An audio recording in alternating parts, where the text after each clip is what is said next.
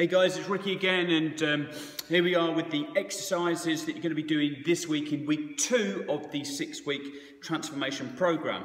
So the ones we're going to be focusing on are jumping squats. What else have we got? We've got then the normal squats that you would have done in week 1. We've got high knees, side to side toe touches. We've then got burpees with press ups. And then we've got oblique twists as well. So going through each of those individually, jumping squats. So these are different to the normal squats that you do. If you remember in week 1, we did those normal squats where keeping the weight in the heels, going down, back nice and straight. With the jumping squats, what we're going to do is that same technique, but we're going to add a jump in there. So it's not rocket science this. Literally going down and then up, down, up, down, up, down. And what you want to do, we're going to try and cushion your landing there. So it's not a heavy landing, it's a nice soft landing. So we're going down, and down, and down. And so you're kind of cushioning that landing, and then you're just easing your way down and then springing up into the jump as well. So again, it's quite a good one to do. Again, it gets the heart rate up, and you really start to feel that burn on the front of the legs when you get those repetitions up nice and high. So we've got that one, and then followed by that we've got the normal squats that we did last week. So when you're doing normal squats after jumping squats, as you're really getting, it's kind of really getting in the same muscle groups, those quadriceps at the front of your legs, and you'll really start to feel that burn, but it's good. Feel the burn. After that then we've got high knees. So with high knees, you know, this week's workout, so it's about this heart rate is going to kind of be going up nice and high. If you need to take a breather, there is a strategic a little break in here, you'll notice, sort of halfway through. But if you need to take one after each sort of set of exercises, then feel free to do so. So with regards to the high knees then, dead simple, just like looking straight ahead, back nice and straight. Get your hands out like this, and then you're just trying to lift your knees up nice and high, and you're going really fast.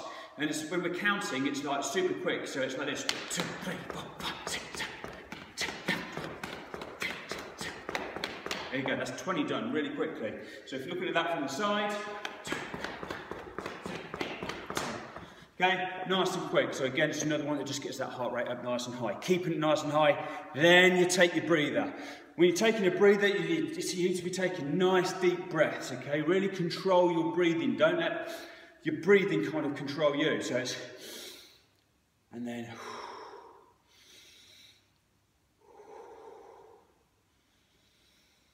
deep breath, hold, and then out through the mouth, okay?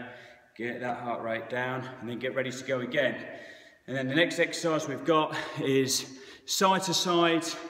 Okay, so we've got side to side toe touches, and then we've got the burpees with the press ups.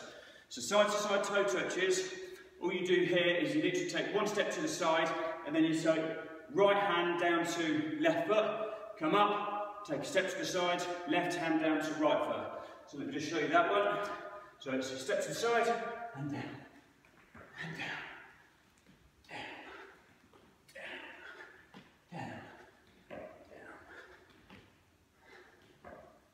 Okay, so that's a good one. And then we've got the burpees with press up. So I showed you the burpees in last week's video.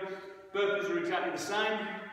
So remember, so we're going up, down, and then we can go down like this into this position, do a press up, and then up, like that, and again. If you're doing the press ups on the knees, like I said last week, that's fine. So you do a little jump, go down, onto your knees, press up, and then you come back up and go again, okay? And then what we've got, oblique twists. You can do these with a weight if you want. It's not absolutely essential, but a weight is quite good to use. And what you're going to try and do here at first anyway, have your heels lightly touching the floor, leaning back, so we've kind of got this V shape, like so, a V there. And then it's side to side. These are your obliques just here, so it's side to side. So if you can do it with a weight, any weight, just grab something, like grab something out of the cupboard in the kitchen or whatever. Kettlebells are good to use, and just do it like that. If that's quite easy, do it with 1 foot off the floor. And again, if that's quite easy, do it with 2 feet off the floor. Nice and controlled. All the way down. Feeling that. As I say, just at the sides there. They're your obliques. So there we go. They're all the exercises for week 2. On to week 3.